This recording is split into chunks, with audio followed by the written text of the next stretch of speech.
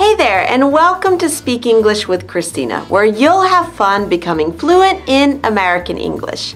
Imagine you have a job interview in English soon. You've prepared your questions with my course Get the Job, you've practiced your answers, and you feel pretty confident. But did you think about the small talk? That's right, even in an interview, your ability to make small talk plays a big role in the interviewer's impression of you. What should you say? And what should you not say? That's what you'll learn today. Let's go.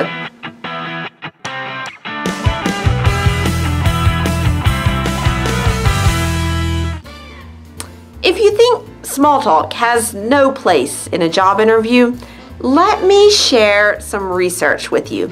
In a study of 163 job interviews, researchers found that pre-interview small talk made a significant difference on the result of the interview.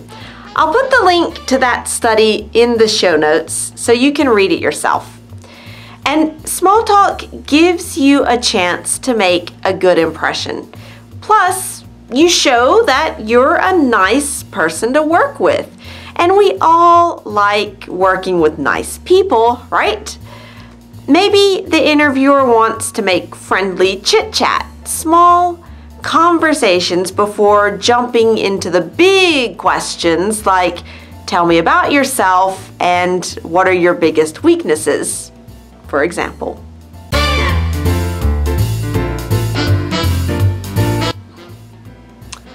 Often the interviewer will start with, how are you today?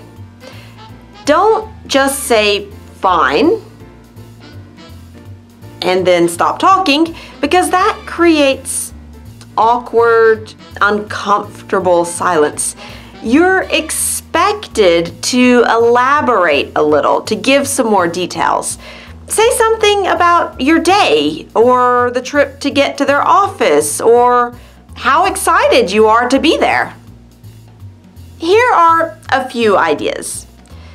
Good, it's been a good day so far. I had a productive morning, so yeah, everything's good. Another one. Oh, fine, thanks. The traffic was smooth getting here, and it was easy to find your office, so far, so good. Or another one. I'm good, thanks. I've been looking forward to this interview for a while, so I'm happy to finally be here. Keep it positive. You don't want the interviewer to remember you as the person who complained all the time. If you have the habit of complaining about train strikes, the bad weather, or how tired you are, please go watch the lesson, How to Answer, How Are You? It seems like a basic question, but I see students who mess this up all the time. Think of it as your first interview question and prepare it.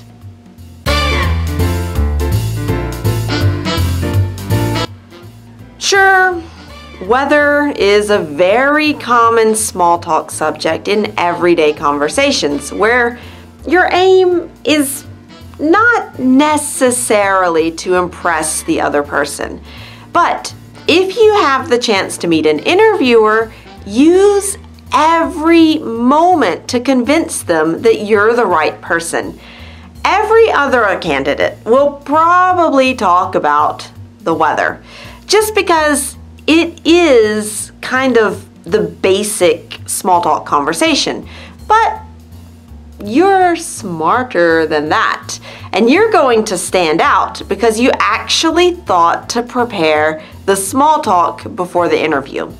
And here's one technique that will have a much higher impact.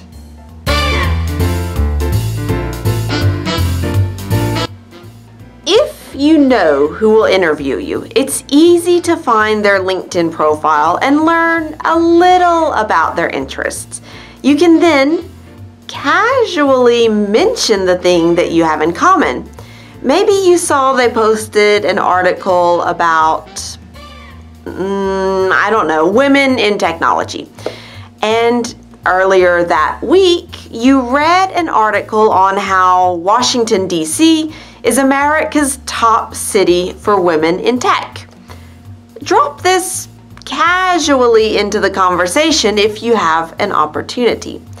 For example, earlier this week I read an article about how Washington, D.C. has a lot of women in the tech industry there. I didn't know that. Did you? Maybe you saw that your interviewer does a specific sport like jogging or yoga or something like that. And you could also mention that in your response to how are you? Something like, oh, I'm good. Yeah, I went jogging for 30 minutes this morning, so I'm feeling good. And that's another easy way to make a quick connection. And your interviewer will be pleasantly surprised to learn that you have a shared interest. And we all like people who share our interests. Now, maybe you feel a little awkward making small talk. Don't worry. With practice, it becomes easier. And my course, Successful Small Talk, was designed for students who are comfortable enough with professional discussions in English, but can't find the right things to say in everyday conversations. We may call it small talk, but it can make a big difference in your career. Now, what about you? What subjects do you usually discuss when you make small talk? Share your ideas and let's continue the conversation in the comments. And if you're afraid of losing great job opportunities because of your English, get my insider advice and increase your chances of getting the job at your next interview. Just click the image below to get some bonus lessons to prepare your job interview. And of course, subscribe to my channel so you get a new English lesson each week. Thanks for watching Speak English with Christina, and I'll see you next time.